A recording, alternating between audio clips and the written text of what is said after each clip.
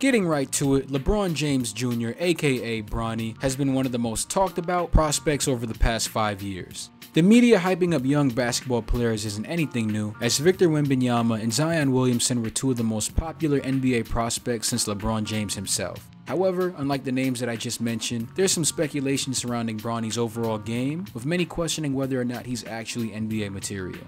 There seems to be a historical pattern. The sons of Hall of Fame players tend to be several levels below their fathers in terms of on-the-court production. Michael Jordan, Patrick Ewing, and Dwayne Wade are only a few examples, as each of their sons played ball, but none of them were true NBA talent. However, since the 2010s, there hasn't been a name as big as LeBron James in the NBA. With the level of viewership and national attention that he receives, the league and other forms of media milk his name on a daily basis. Should LeBron James. Oh. Knowing LeBron walked. The negotiation LeBron is sending. This attention trickled down to his son, as Bronny would receive scholarship offers from prestigious basketball schools such as Duke and Kentucky at 11 years old. There's no chance that your average 5th grade hooper is receiving that kind of love. Fast forwarding to Bronny's high school basketball career, while I followed and supported his game throughout his time at Sierra Canyon, he wasn't the game-changing 5-star recruit that he's been hyped up to be. In his junior year, Bronny averaged 9 points, 3 rebounds, 3 assists, and 2 steals a game. He then jumped up to 14 points per game, 5.5 rebounds, 2.5 assists, and 2 steals. While it's clear that Bronny has freak athleticism like his father, solid defense, and a high IQ, he never looked like a true #1 option on his team. NBA players, no matter how well they adjusted to the league, were pretty dominant amongst their peers in high school and at the collegiate level. There is a reason why these men were heavily scouted and became part of the NBA alumni, but year after year, I never saw that from Bronny.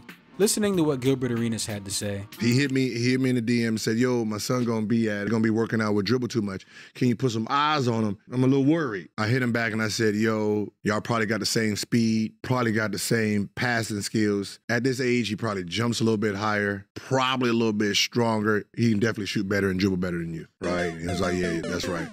I respectfully disagree on almost every level. There was no point where I looked at Bronny's game in high school and thought, wow, this guy's on par or even better than his father at X, Y, and Z. The only thing that stands out when comparing him to a teenage LeBron is his defense. Moving on from there, the lack of tenacity is a huge issue in Bronny's game. He looked passive at times, and he still does at USC, which leads me to my next point. I'll take into full account that his previous health concerns had an effect on the beginning of the season. However, since he's been back, and as the season's been pushed into full swing, Bronny looks like a 70 overall my career player. He currently averages 6 points per game, 3 rebounds, 2.5 assists, on 37% from the field and 28 from 3. It would be an absolute crime if he occupied a draft spot over somebody who's far more deserving. While I completely understand that the last name James holds a lot of weight, it would be the most blatant and egregious case of nepotism if Bronny became a first or even a second round draft pick based off where he's at right now this season.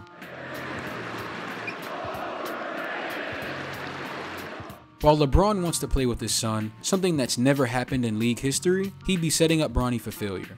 His recent comments have been proven false, as Bronny's first half of the season with USC has been terrible. It's also worth noting that the Trojans are now 4-10 since he's been placed into the lineup, receiving 20 minutes per game, good for 6th most on his team.